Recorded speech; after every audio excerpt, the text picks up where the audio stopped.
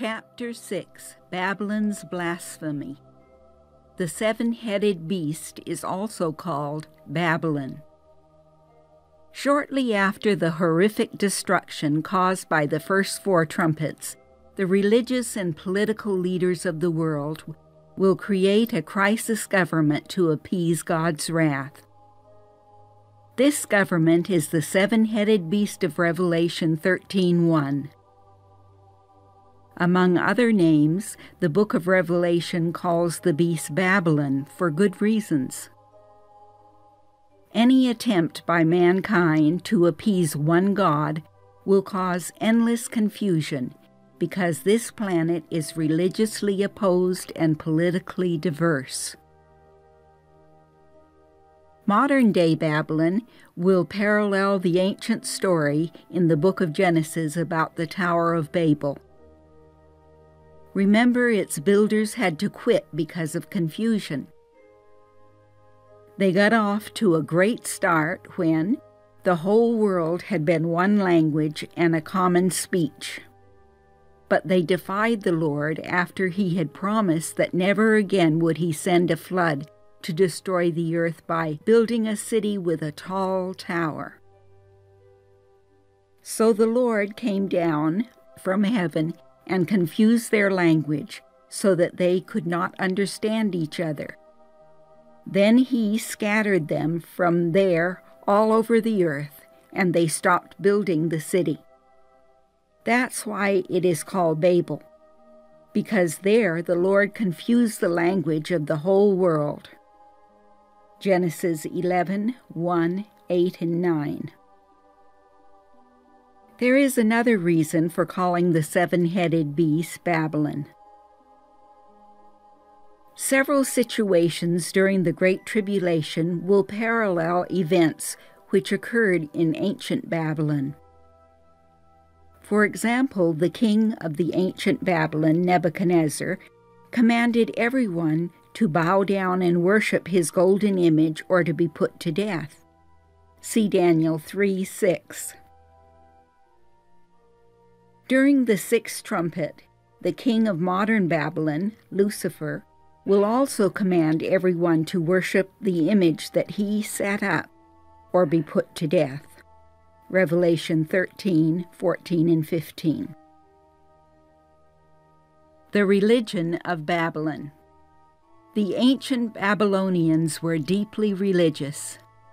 Their religion was a mixture of superstition, astrology, Chaldean traditions, the occult, and revelations from their gods. Magicians, enchanters, sorcerers, and astrologers conveniently cooked up these revelations when they were needed. Daniel 2:2 and Jeremiah 50, verse 2. The Babylonians believed their god, Marduk, also called Bel, was the Most High God, superior to all the gods whom the other nations worship. The notion that Marduk was superior was derived from Nebuchadnezzar's amazing wealth and prosperity. His ancient city, Babylon, had no equal in the ancient world, and his military was believed to be unbeatable. In ancient times, military prowess was more than a matter of ego. The ancients believed that repeated military victories proved that the god or gods of the victor was greater than the god or gods of the defeated. From its beginning as a nation, Israel believed this concept. Moses told Israel, "When you go to war against your enemies and see horses and chariots and an army greater than yours, do not be afraid of them, because the Lord your God, who brought you up out of Egypt, will be with you. For the Lord your God is the one who goes with you to fight for you against your enemies to give you victory." See Deuteronomy 20, verses 1 and 4. About 600 BC, Jesus gave the king of Babylon a disturbing vision. Nebuchadnezzar saw the image of a metal man. The image had a head of gold, chest of silver, thighs of bronze, legs of iron, and feet of iron and clay. As the king gazed at the metal man, a stone came from the sky and destroyed it. When the king awoke, he was disturbed because he sensed the dream was important, but he could not recall it. Nebuchadnezzar was certain that Marduk had given him an important prophetic message. Nebuchadnezzar summoned the experts, his magicians, enchanters, sorcerers, and astrologers. He had a simple request: tell me the dream and its meanings. The experts were alarmed by the king's demand, and he was infuriated by their response. They had to admit that his request was impossible. For years, King Nebuchadnezzar had relied on these men. They had claimed to be intimately connected to Marduk, the great god of the Babylonians, and convinced Nebuchadnezzar that Marduk had revealed unknown things to them. Nebuchadnezzar had won many victories, just as they predicted, so he believed these experts. However, their problem was now more complicated. They had to reveal what the dream was. They had to confess that they, and by extension Marduk, could not reveal what was dreamed. The disillusioned king felt betrayed and bitter. Angrily, he ordered that all Marduk's priests and prophets be put to death if they could not tell him the vision and its meaning. After the king's confidence in Marduk and his religious experts had been shattered, Jesus revealed the vision of the metal man to a young Jewish captive, Daniel 2:23. Daniel was about 20 years old when he was brought before King Nebuchadnezzar. Daniel told the king that there was a God in heaven who reveals mysteries. Daniel did not speak disparagingly of Marduk or the Babylonian clergy. Instead, he told the king the Most High God had revealed the dream so that the king could understand some of the plans of the Most High God. The metal man represented 6 kingdoms that would follow in succession. Daniel explained that when the time came for the 7th kingdom, the God of heaven would destroy everything that remained of the man-made kingdoms to establish his own eternal kingdom. Nebuchadnezzar was deeply moved because Daniel revealed every detail the king saw. The king stepped down from his throne and bowed before Daniel, a Jewish captive, because the king knew without a doubt that Daniel's God was genuine. He was the Most High God. In his joy, the king did something that exasperated everyone in the king's administration. He elevated Daniel over the whole province of Babylon. If you understand the Babylonians despised the Jews, and Daniel was barely 20 years old, you can appreciate that the clergy of Marduk were greatly incensed with Daniel's promotion. For them to bow to a Jew, or the God of the Jews, and to obey Daniel's future directives was outrageous. During the months that followed Daniel's exaltation, the clergy of Babylon connived to eliminate him from his position. Since everyone in Babylon wanted to know why the king had promoted a Jew, of all people, to the highest position over the province of Babylon, and everyone wanted to know about the king's dream, the clergy were delighted to repeat the vision and its meanings. They thought that if everyone knew about the dream, it would motivate Nebuchadnezzar to remove Daniel from office. However, the clergy's efforts backfired. The clergy knew that a monarchy can only exist for as long as the people are loyal to the king. In ancient times, maintaining loyalty to a weak king was a recipe for death, because rising kings typically destroyed everyone who reserved the slightest loyalty to the former king. Before long, Nebuchadnezzar's satraps, prefects, governors, advisors, treasurers, judges, and magistrates, and all of the other provincial officials learned about the vision and its meaning. They did not know what they should do or to whom they should direct their loyalty. When Nebuchadnezzar learned of this vulnerability spreading throughout his empire, he had to move quickly to cover up the truth. He could not allow his subjects and administrators to think that Babylon would fall to another king. A golden image set up. Nebuchadnezzar was clever. Since the contents of his dream had been widely told, the best thing he could do was to obfuscate the truth.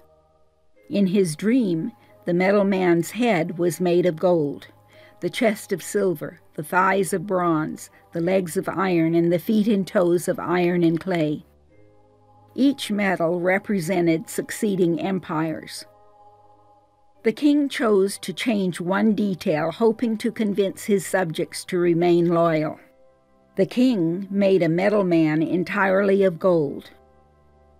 One golden man meant one golden empire, enduring forever. Because thousands of administrators were involved, Nebuchadnezzar issued an order to erect a golden image that stood about 90 feet tall and 9 feet wide. After the image was completed, the king called his administration together on the plain of Dura. Thousands of men gathered, and after much boasting about Babylon's victories, great prosperity, and the military might, something like a State of the Union address in the United States, King Nebuchadnezzar announced that when the music sounded, everyone must bow down and worship the image to show loyalty to the king and his enduring kingdom. This, the king assumed, would resolve any questions about his dream and the future of Babylon. Moreover, it would isolate anyone who was not loyal. In the Babylonian culture, if someone showed any sign of disloyalty, people were encouraged to tattle on them, and if the information proved true, the king would richly reward the informer, something like corporate whistleblowers or confidential informants. Nebuchadnezzar encouraged spying because every seed of rebellion had to be detected and terminated before it could affect the empire. 3 young Jews who were in the crowd that day. Bible students believe that Nebuchadnezzar excused Daniel for obvious reasons. But given the time necessary to build the image and the many details involved with arranging the event, the king overlooked the presence of Daniel's 3 friends. When the moment came for everyone to bow down and worship the golden image, Meshach, Shadrach, and Abednego defied the king's orders. Spies in the crowd hastily reported the 3 young men's defiance, and the king summoned them to appear before him. The ceremony abruptly ended as thousands watched an even more interesting drama. The golden image was upstaged. The faithfulness of 3 young men who defied the great king of Babylon eclipsed the towering statue of the metal man. Nebuchadnezzar was embarrassed and frustrated because he knew these young men. He knew that, like Daniel, they were upright and trustworthy servants. He generously offered the 3 Jews another chance to save face and their lives, but they refused. The king of Babylon became furious. No one would refuse his sovereign authority in public and live. He ordered the smelting furnace to be made 7 times hotter. With the furnace roaring and every eye watching, a startling event occurred. First, the immense heat killed the soldiers who bound and threw the 3 young men into the furnace. The soldiers' deaths confirmed to every onlooker that an inferno was burning in the furnace. This fact would be needed in days ahead to keep anti-Jewish sentiment from changing the story. Then, as everyone watched, a 4th person suddenly appeared inside the flames, standing with Meshach, Shadrach, and Abednego. When the king saw 4 men walking around the furnace, the Holy Spirit came upon him.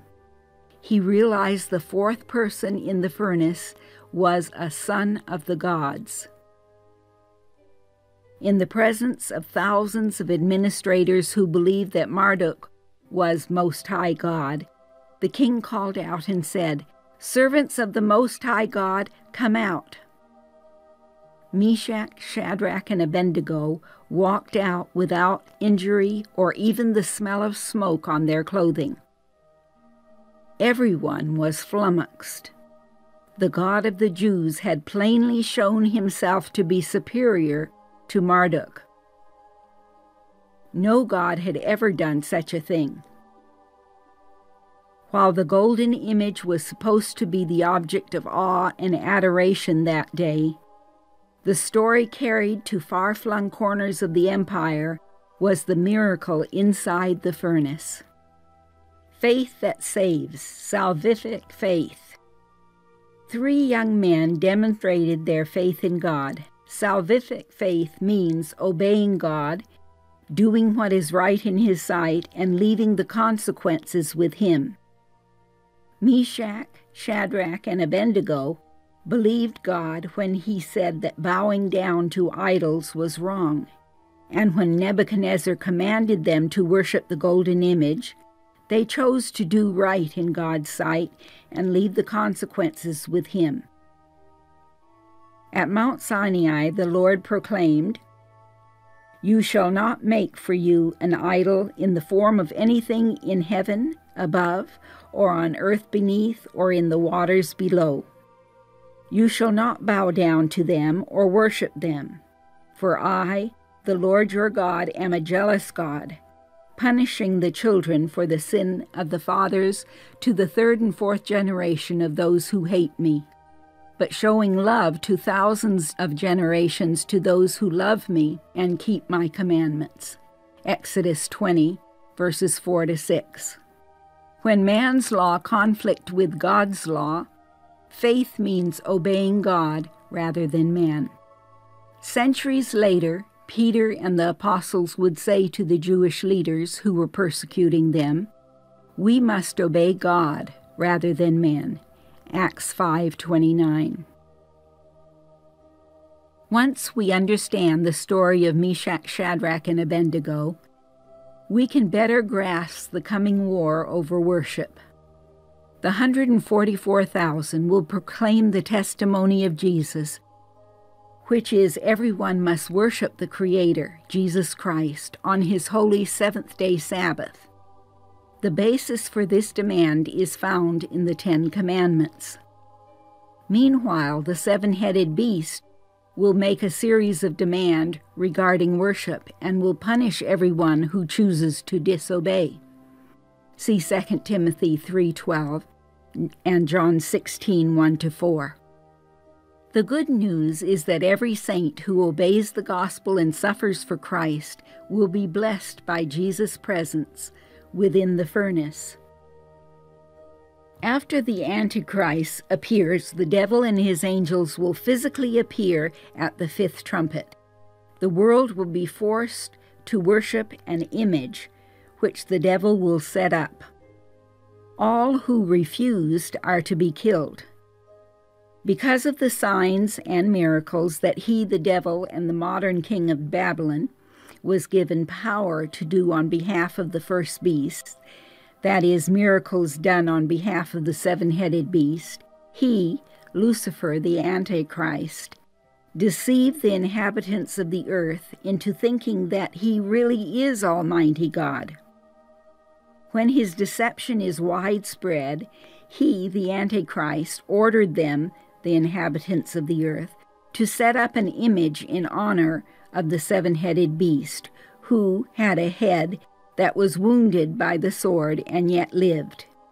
He, the Antichrist, was given power to give breath, life, authority, and power to the image of the first beast, the seven-headed beast, so that it could speak, make laws, and cause all who refuse to worship the image to be killed. Revelation 13, 14, and 15. At this point, we have not discussed the coming Antichrist, the modern king of Babylon, or the image of the beast which he will set up. Even if you do not understand these matters, you can easily gather from the text that some beastly authority will impose a death decree upon all who refuse to worship the image that he sets up. Parallels between ancient Babylon and the Babylon to come. The book of Revelation sometimes refers to the seven-headed beast as Babylon. This title is used for several good reasons. First, after Noah's flood, God considered the construction of the Tower of Babel to be an act of defiance, so he ended the project with confusion by suddenly making the builders appear to babble, that is, speak different languages. When the seven-headed beast is formed, it will be totally confused. We are a world of many languages, religions, cultures, and politics, and this diversity will plague the seven-headed beast with endless babble. Second, because the Babylonians' amazing prosperity and military achievements, they believed that their god, Marduk, was the Most High God, superior to all other gods. When the Great Tribulation begins, the religious leaders of the world will be compelled by circumstances to admit that there is one angry God, even though he is worshipped and called by different titles. This convenient falsity will simplify the mission of the seven-headed beast, which is to appease God's wrath so that his judgments will cease. This situation will play into the hands of the 144,000 who will deliver the testimony of Jesus. The gotcha will be a contest over worship. Will people bow down and worship the imaginary god of the seven-headed beast, represented as an imaginary god Marduk? Or will they worship the God of the 144,000, the living God who walked in the furnace with Meshach, Shadrach, and Abednego? Finally, the story about the fiery furnace parallels an end-time event. A time is coming when everyone on earth who refuses to worship the image established by the modern king of Babylon, the Antichrist, will be killed. Because of these three parallels, the book of Revelation sometimes refers to the seven-headed beast as Babylon. For example, a second angel followed and said, "Fallen, fallen is Babylon the Great," meaning the seven-headed beast is advocating lies and blaspheming the Creator with insults. There is no truth in its claims, which made all nations drink the maddening wine of her adulteries. See Revelation 14:8. Full cup principle. Another key parallel between ancient and modern Babylon merits attention. While the ancient kingdom of Babylon was in its prime, God revealed to Jeremiah that he would destroy the empire because of its sin and guilt. Jeremiah 25:12. About 60 years later, God's patience ran out. During a great party celebrating Marduk, the the Most High God of the Babylonians, King Belshazzar insulted the God of heaven with insolence and blasphemy. Belshazzar instructed his servants to retrieve the sacred vessels Nebuchadnezzar took from God's temple in Jerusalem. He did this to elevate Marduk in the eyes of his nobles. Thinking there would be no consequence, Belshazzar wanted to show contempt for the God of the despicable Jews. Belshazzar had a problem. Nebuchadnezzar exalted the God of Meshach, Shadrach, and Abednego when they came out of the fiery furnace, and later, before he died, Nebuchadnezzar again said that the God of the Jews was above all other gods. Daniel 4:34-37. Belshazzar wanted to erase the memory of Nebuchadnezzar's conversion and confession. It was a matter of national honor and religious pride. Belshazzar's servants delivered the golden vessels, and the king ordered the vessels to be filled with alcohol and served to his guest. This was an outrageous act of blasphemy because no alcohol was permitted in the sacred vessels. When the king, along with 1,000 nobles, lifted his hands in a toast to the great god of Babylon, another hand was also lifted. This hand wrote a cryptic message on the large wall so that everyone could see it, but no one could read or explain the language. The toast was forgotten, and after some awkward silence, Belshazzar summoned Daniel, who was an old man, to explain the handwriting on the wall. He said to Belshazzar, "You have set yourself up against the Lord of heaven. You had the goblets from his temple brought to you, and you and your nobles, your wives and your concubines, drank wine from them. You praised the gods of silver and gold, of bronze, iron, and wood, and stone, which cannot see or hear or understand. But you did not honor the God who holds in his hand your life and all your ways. Therefore he sent the hand that wrote the inscription. God has numbered your days of your reign and brought it to an end. You have been weighed on the scales and found wanting. Your kingdom is divided and given to the Medes and Persians." That very night, Belshazzar, king of the Babylonians, was slain. Daniel 5:23-28 and verse 30. That night the prophecy gave Jeremiah 60 years ago was fulfilled. This story will have a parallel with modern Babylon. A day is coming when the king of modern Babylon, Lucifer the devil, the Antichrist, will set himself up against the Lord of heaven and convince many, with his miracles and promises, that his theocracy will last forever. For a few months it will appear that the devil and his kingdom are invincible, but the God of heaven has numbered Lucifer's days. The kingdom established by the Antichrist will surely come to its end, but not by human power. Daniel 8:25. A divine destroyer will abolish it in a single day. The prophetic sequence given to Nebuchadnezzar 26 centuries ago, the vision of the metal man, is still unfolding. A day is coming when Jesus, the rock cut out of the mountain, will destroy the whole world at his appointed time. Jesus is the rock that will destroy the kingdoms of men. His appearing at the second coming will be overpowering and frightening. Because of the bold and unflinching ministry of the 144,000 prior to the great day of the Lord, everyone will anticipate his arrival. When they see him, the wicked will frantically run for cover.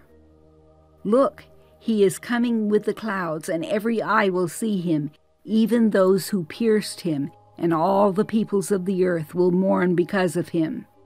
So shall it be. Amen. Revelation 1:7. The 144,000 second message, Babylon has fallen. When Jesus steps into mankind's affairs during World War III, everyone on earth will realize that something extraordinary has occurred. There will be awesome signs in the heavens and all over the earth. A global earthquake will follow, which will destroy much of the earth's infrastructures. Life on earth will dramatically change. The 144,000 will begin their ministry on that day. I call this day, Day 1, because there will be 1,334 days to follow. I anticipate world leaders will create the seven-headed beast 30 to 60 days after the global earthquake. I believe the seven-headed beast will begin to function during the darkness caused by ejecta from many volcanoes during the fourth trumpet. The seven-headed beast will move quickly to outlaw any behaviors that religious leaders determine offensive to God. Because the nations will be governed by martial law, law enforcement personnel will essentially become religious police.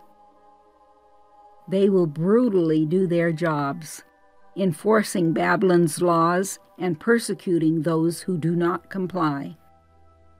Babylon's leaders will require God to be worshipped. Muslim-dominated countries will enforce laws regarding worship on Friday. Israel will implement laws regarding Saturday worship. Catholics and Protestant countries will enforce laws regarding the sacredness of Sunday. The seven-headed beast will dictate that businesses cannot operate on days reserved for worship. It will force nations, which do not have a traditional holy day for each week, the Hindus, the Buddhists, the communists, and tribal nations, to set aside a day of the week to worship God. Of course, after some of the dust settles and fear wears off, many people will rebel against the religious demands imposed by the seven-headed beast. When Babylon's authority is challenged, the furnace of persecution will be made 7 times hotter. The leaders of Babylon will meet each challenge to its authority with stiffer penalties. Circumstances created by such a hostile atmosphere will divide people into 3 groups. Many people will comply with Babylon's laws because they are sheep-like followers. Their religious leaders and experts endorse the formation, purpose, laws, and mission of Babylon so that the followers accept Babylon without question. This group will avoid persecution because they will do whatever Babylon's leaders want. A second group of people will resist Babylon's laws because they refuse to be controlled by religious laws or religious authorities. Nothing is more galling and detestable than to have one man force his religious views upon another. Communists and atheists will comprise a large segment of this group. A third group of people will also defy the laws of Babylon, but for moral and spiritual reasons. This group of people will consist of people who love and worship Jesus on the Sabbath and follow his testimony, which the 144,000 share. The difference between rebels will not deter Babylon's leaders. Babylon will not care whether a person disobeys its laws for religious or non-religious reasons. Anyone who disobeys its laws, for whatever reason, must be severely punished, or God's wrath will surely continue. When Babylon begins to persecute people for refusing to obey its laws, the 144,000 will add a second message to their proclamation to worship the Creator. When these 2 messages are combined, the people on earth will be further alienated and polarized. The 144,000 will say, "Fallen, fallen is Babylon the Great," meaning the seven-headed beast is advocating lies and blaspheming the Creator with insults. There is no truth in its claims, which made all the nations drink the maddening wine of her adulteries. Revelation 14:8. Life in Babylon. During Israel's 70 years in Babylonian captivity, Jewish families multiplied. Some families experienced the birth of 3 generations. Many young Jewish people intermarried with the Babylonians and embraced the Babylonian religion. When the 70 years of Jewish captivity ended, many Jews born and raised in Babylon did not want to return to Jerusalem. Babylon was their life, their religion, their culture, and language. Moreover, Jerusalem was a heap of ruins, and Judea was a lawless desert, overrun by warlords and squatters. Therefore, many of the Babylonian-born Jews did not want to give up the abundance of Babylon and their jobs. For them, it made no sense to leave home and live in deplorable conditions 700 miles away. Of course, God knew this situation would develop when He placed the Jews in Babylonian exile. He gave this warning through the prophet Jeremiah long before Babylon would fall to the Medes and the Persians. Flee from Babylon. Run for your lives. Do not be destroyed because of her sins. It is time for the Lord's vengeance. He will pay her what she deserves. Babylon was a gold cup in the Lord's hand. She made the whole earth drunk. The nations drank her wine. Therefore, they have now all gone mad. Babylon will suddenly fall and be broken. Wail over her. Jeremiah 51, verses 6 through 8. Jeremiah's message to the Jews in ancient Babylon has a very interesting parallel with which the second message, given by the 144,000, requires a decision. Consider my paraphrase. The 144,000 will say words to the effect, "Flee from modern Babylon. Separate yourselves from it and run for your lives. Do not join Babylon and be destroyed because of its sins." Babylon is comprised of 7 false religions, and its mission is a false endeavor. Babylon's leaders have blasphemed and insulted the Creator. Jesus will repay modern Babylon double for every crime. Revelation 18:6. The 7-headed beast was a gold cup in the Lord's hand at one time, meaning it was valuable and important to Him.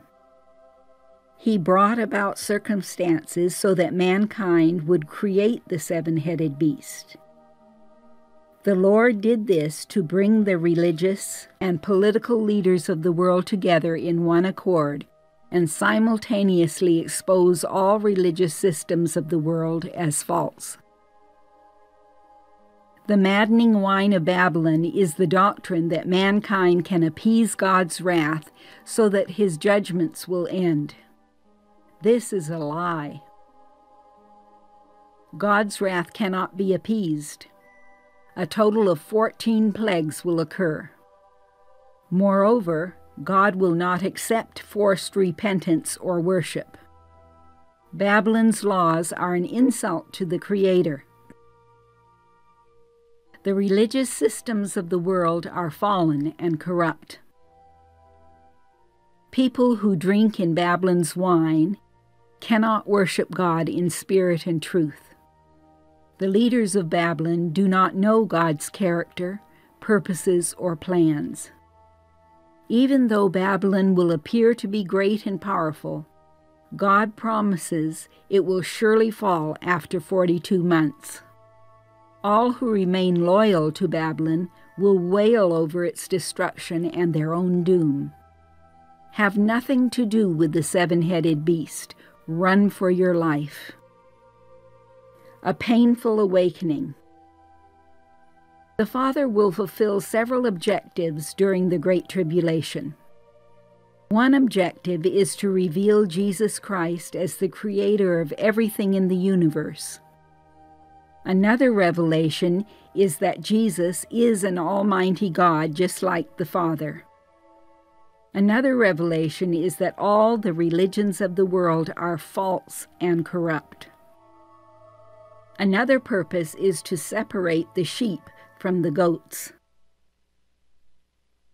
The Father will meet all of these objectives through the war over worship. Even though we cannot currently see this development, the subject of worship will soon be an inflammatory matter.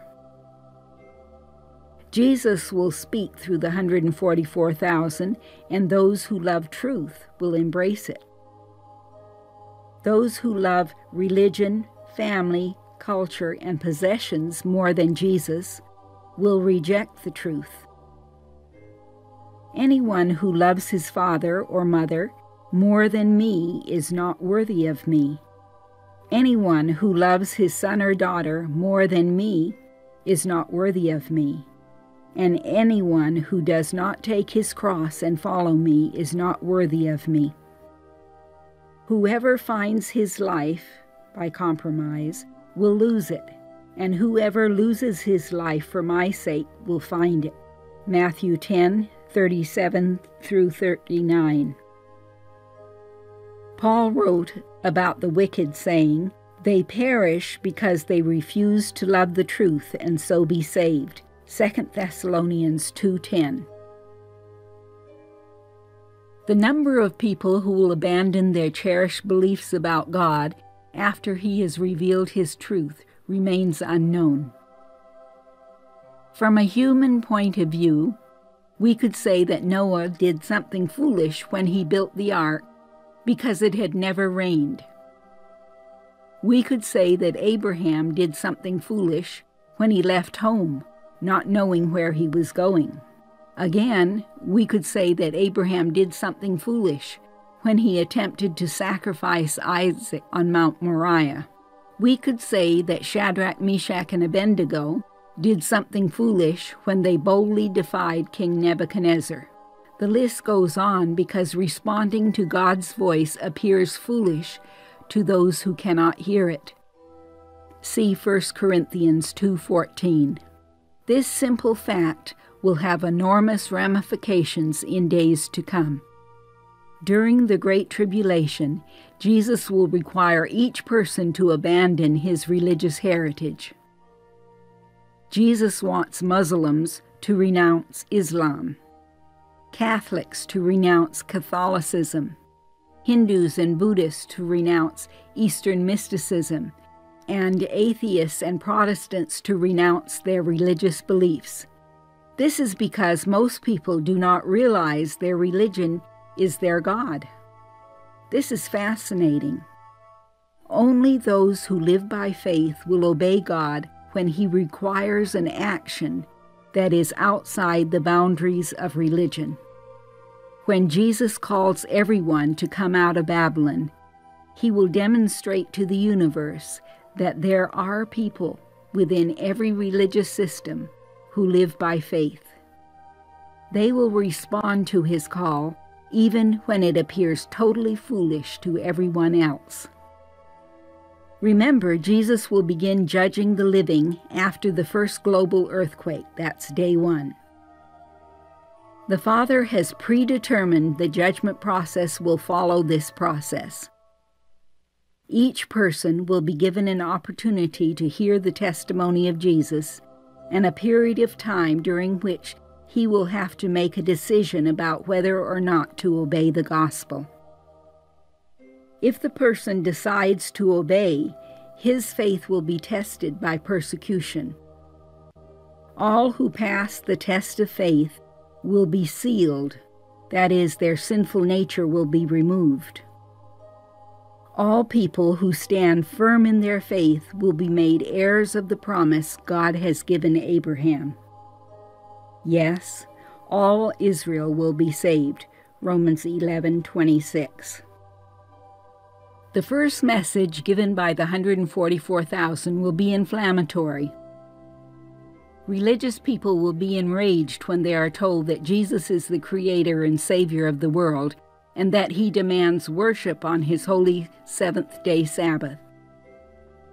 The second message, given by the 144,000, will be appalling.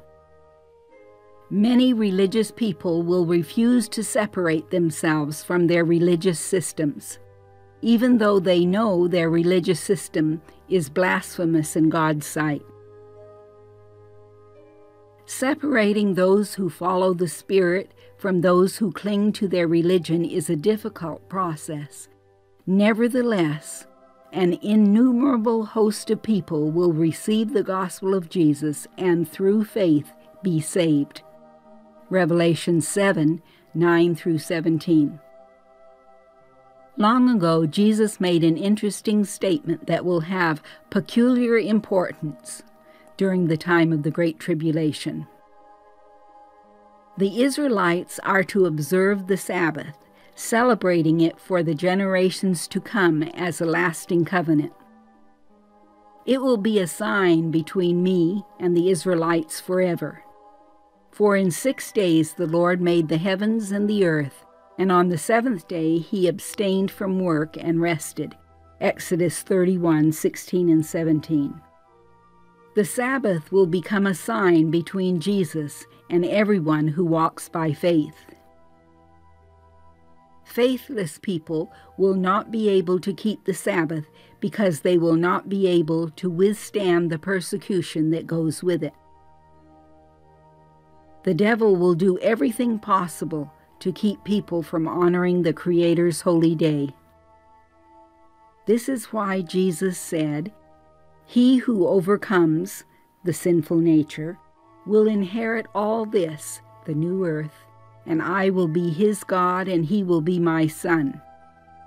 But the cowardly, the unbelieving, the vile, the murderers and sexually immoral, those who practice magic arts, the idolaters and all liars, their place will be in the fiery lake of burning sulfur. This is the second death." Revelation 21:7-8. Satan and his followers will punish the saints who keep God's Sabbath, but Jesus will walk in the furnace of persecution with each of his children. "And surely I am with you always, to the very end of the age." Matthew 28:20. When the time arrives, the first two messages that the 144,000 give will be easy to understand. Each person who loves God with all his heart, who knows the voice of the Holy Spirit. All who love truth will eventually discover that the seven-headed beast is an evil monster representing the seven false religions of the world. They will see that Babylon's mission and purpose is false, and the nations intoxicated with religious and political ideas insult God. Finally, when the religious and political leaders commit adultery, that is, form an adulterous union getting in bed together, millions of honest-hearted people will flee Babylon and escape its doom.